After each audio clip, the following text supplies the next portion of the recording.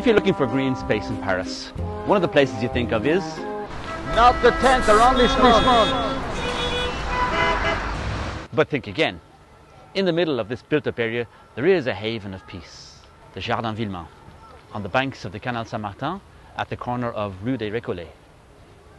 Originally a convent, Le Couvent des Récollets stood on the site. It then became a military hospital in 1870 during the Franco-Prussian War because of its strategic location close to Gare de l'Est. Let's discover the treasures of the garden.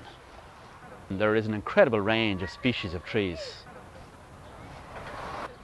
In one corner of the garden there is a horticultural centre where a group of volunteers grow 150 varieties of vegetables and flowers. Many local school children get their introduction to horticulture here, and there are special raised boxes to allow easy access for handicapped people.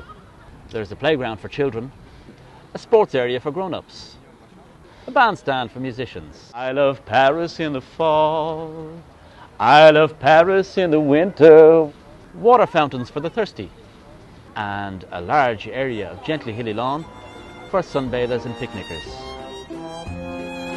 Something for everyone.